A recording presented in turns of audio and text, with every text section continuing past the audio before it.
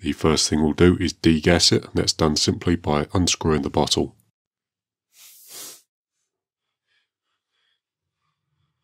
Once the bottle's off, we'll put this to one side.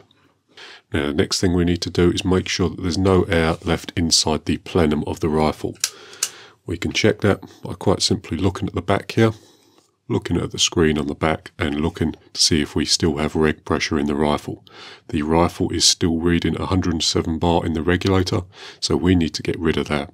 What we're going to be doing is firing the rifle in a nice safe direction to remove any and all air that's present in the rifle.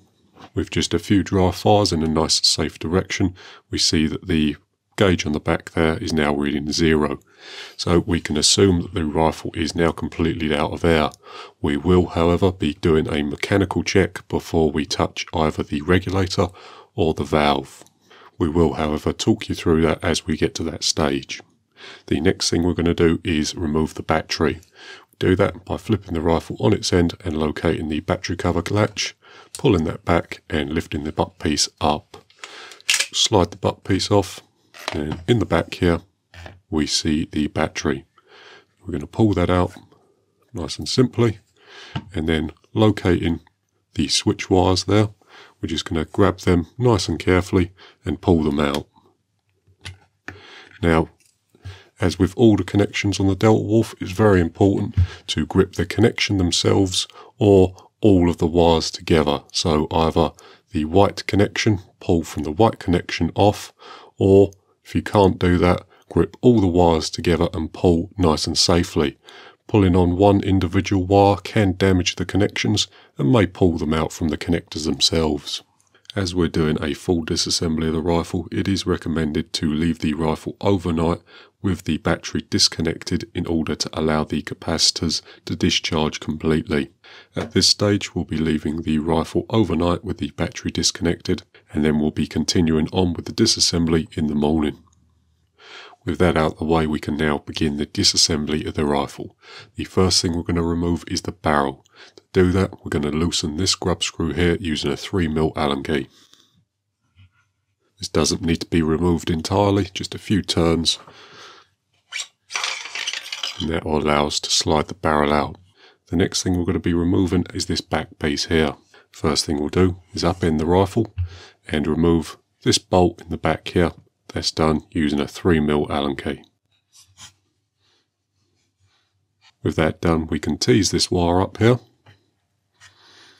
and then we can remove it. So, as with all connections on the Delta Wolf, we need to be incredibly careful as we remove them. You always want to be gripping the connection itself, the white piece itself, or by the bulk of the wires. Just like when we disconnected the battery, we need to be nice and careful not to pull on any individual small wire here. So to remove this back connection, I'm just going to tease the wire up nice and carefully, and then by getting a good grip on the connection itself, just gently pull up and remove the connection, like so. Next up, we need to remove the cheek piece in order to gain access to the bolts on top. So to remove the cheek piece, we simply need to loosen these two screws here using a 2.5mm Allen key. Once they're both loose, the cheek piece can be slid off and we gain access to these 4 bolts here. To remove them, we're just going to be using a 3mm Allen key.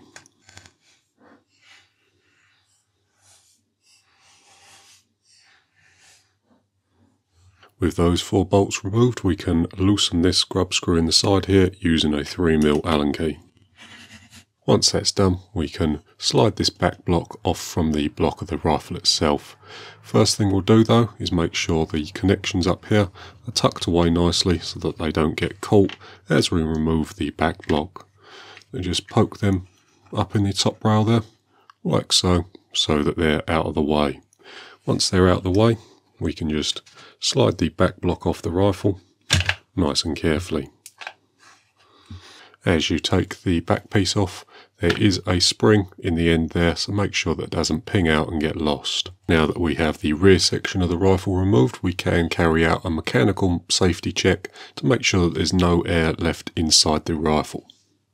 What we're going to do to carry out this check is just quite simply here, press on the valve like so, and because we can press it and no air is escaping from anywhere, we know that the rifle is completely degassed, meaning that there's no air left trapped in the plenum chamber, and obviously as we've disconnected the bottle, there's no air supply. And before either the valve or the regulator is removed from the rifle, you do need to do a mechanical safety check of the rifle. I've carried it out on this one, so we're safe to proceed. Like the regulator, the valve does have a specific valve removal tool from Daystate, and like the regulator, whilst it's always better to use the official Daystate tool, you can get away with a set of snap ring pliers. So this is a set of snap ring pliers, and if we just use the angled pair like so, a nice good quality set, put them in the holes like that, and then we can loosen the back piece here. Now I've got the tool, so I'm going to be using the tool, but it is possible to remove it with snap ring pliers if you're in a pinch. With the tool fitted onto the valve, quite simply we line up the pinholes with the pins, drop that on like that, then by using a 19mm spanner we can simply loosen the nut. After a couple turns, it'll be loose enough that we can unscrew it by hand. And with the nut removed, we can grip a hold of the rifle firmly and the valve, give it a nice pull, and it should come out. They can sometimes be fairly tight, so you may need to grip the shaft, this part here, with some nice soft jaws on a pair of pliers, something similar, and get it out that way. My one, however, I was able to pull it out. It does have two sealing O-rings, one larger one and one smaller one, so just be careful they don't get lost as you take the valve out. First things first, small amount of silicone grease to these three O-rings here, and then whilst aligning the transfer port, this hole here, with the top of the block, so the top of the block here, we can push the valve in nice and gently. The valve itself is keyed, so as we push it in, we need to give it a little wiggle, just to make sure it seats in the keyway, and then check it by trying to rotate the valve. The valve shouldn't be able to rotate once we've got it keyed in correctly. Next, we'll add these two sealing O-rings here, and as always with the O-rings, small amount of silicone grease on them before they get installed.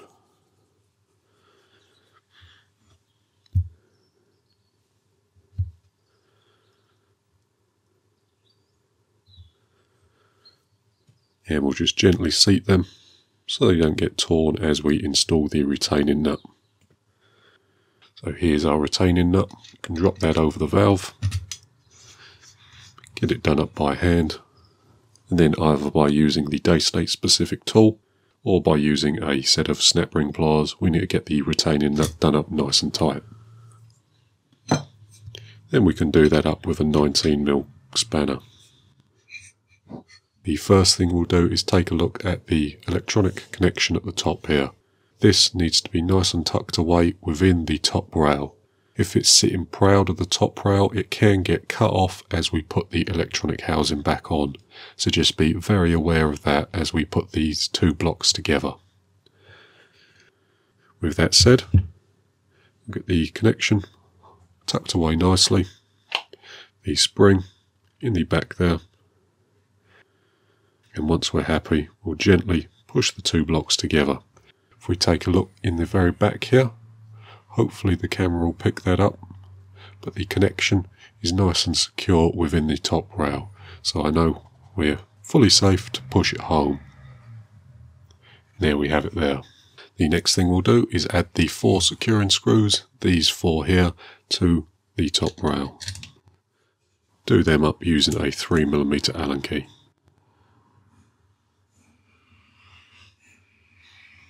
Before they're tightened up, just make sure that the electronic housing or the back block is pushed home, and then we can do these 4 screws up nice and tight. With that done, we'll add this grub screw to the side. It does have a flat bottom, so the flat bottomed grub screw goes in the side here, and we can secure that using a 3mm Allen key. So there it is there. With that done, we'll flip the rifle on its end and connect this connection here. To do that, all we need to do is grip the connection nice and firmly and plug it into this socket here.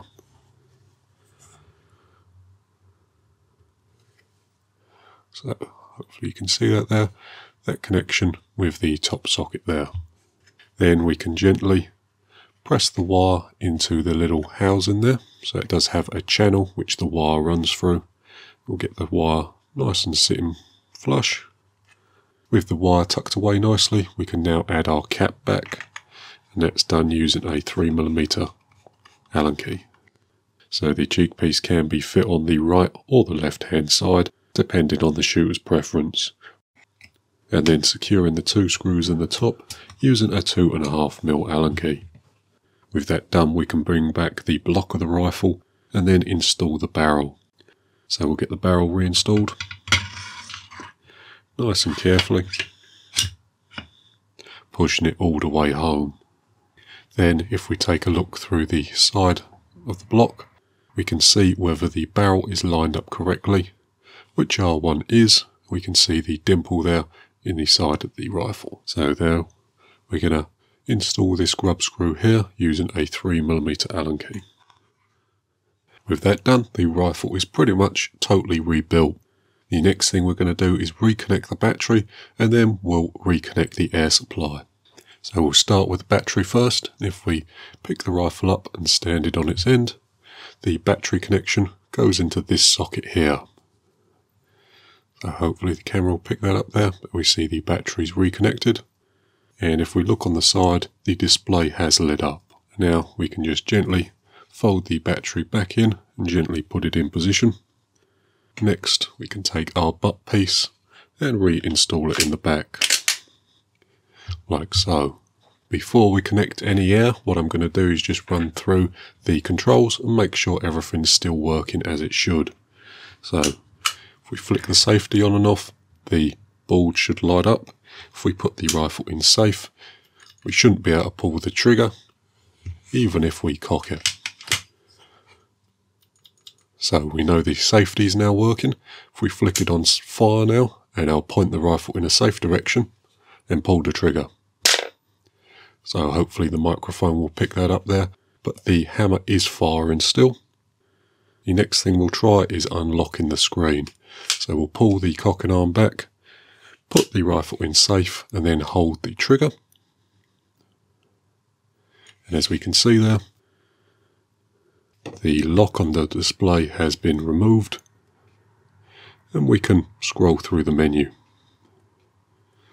So there we have it there. So everything's working as it should. If we push the bolt forward, the rifle locks itself and the display goes back to the standard display. So I'm happy that all the functions on the rifle are working. We can now reconnect the air supply. So we'll bring back our bottle and screw that onto the front. Once we feel the bottle start to touch, the next bit is we'll pressurise the rifle. So we need to screw the bottle on nice and quickly. But if we take a look on the side there, we're reading bottle pressure. With that done, the reassembly of the rifle is now totally complete. The rifle is now ready to take out into the field and to use.